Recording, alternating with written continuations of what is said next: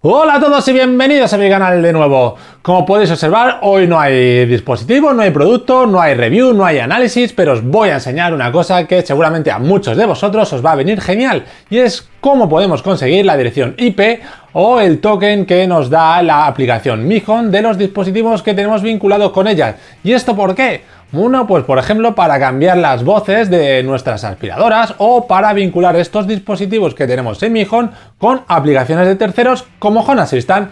Eso sí, solo es válido para dispositivos Android y lo vamos a ver, es muy rápido, muy sencillo, tan solo nos hace falta una aplicación y os lo voy a mostrar enseguida. ¡Vamos a verlo!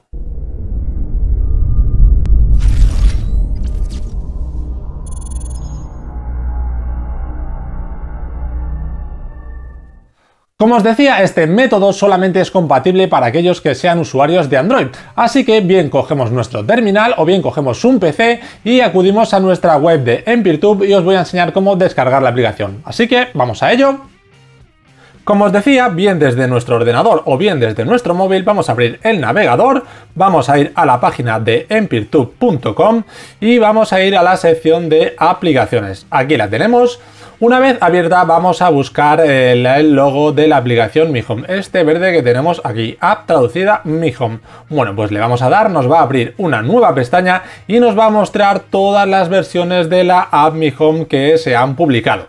En este caso lo que vamos a hacer es seleccionar la última versión. Justo hoy he publicado la versión 5.4.14. Una vez que estemos dentro, eso sí, os sugiero que os leáis todo esto para que sepáis de qué estamos hablando. Vamos a ir a la zona de descarga, que la tenemos aquí bajo este botón, y una vez le deis al me gusta, a mí no me sale porque ya he iniciado de sesión. Una vez que le deis al me gusta en Twitter o en Facebook, pues podréis descargar la aplicación mediante este enlace de Mediafire. Así que le vamos a dar a download y cuando esté descargada la vamos a instalar en nuestro terminal. Una vez que ya tenemos el archivo APK de la aplicación Mi Home y bien la habéis pasado a vuestro terminal o la habéis descargado directamente en vuestro móvil, lo que vamos a hacer es instalarla, como es lógico. Vamos a seleccionar el servidor que estemos usando. Me da igual que ahora mismo estéis usando el servidor de Europa o el servidor de China. Escoger exactamente lo mismo que tengáis puesto para que ya os salgan vuestros dispositivos vinculados con la app Mi Home. ¿Y qué vamos a hacer? Bueno, vais a ver que miro para acá, es que tengo aquí el móvil. Vamos a abrir nuestra aplicación Mi Home y una vez que estemos dentro de la aplicación vamos a seleccionar aquel dispositivo sobre el cual queremos trabajar. Por ejemplo, supongamos que queremos cambiar las voces de nuestra aspiradora, que os dejé un tutorial, antes se hacía de una manera, pues ahora lo vamos a poder hacer de esta manera mucho más cómodo y mucho más sencillo. Nos saltamos un paso. Pues lo que vamos a hacer es buscar nuestra aspiradora, en este caso yo la tengo en esta habitación, voy a darle a la aspiradora, voy a entrar dentro y una vez que esté dentro vamos a ir a la parte superior de los tres puntitos, este botón que tenemos aquí, pues le damos y vamos a seleccionar el menú de ajustes generales. Vamos a esperar a que cargue y hecho esto vemos que nos sale un menú de información de red. Pues ahí ya tenéis listada la dirección IP y también tenemos la dirección MAC y el token que vamos a necesitar.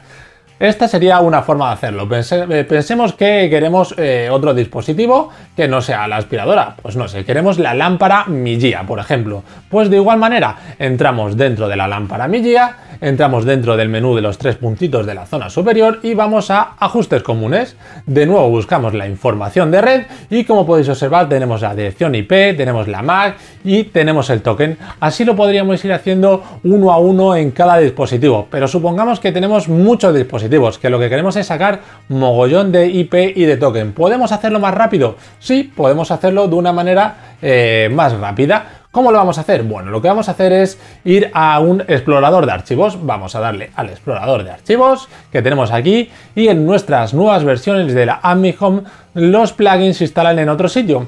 Y lo que vamos a hacer es darle a almacenamiento y dentro del almacenamiento vamos a buscar una carpeta que se llama plugins. Vamos a bajar de manera rápida, vamos a buscarlo.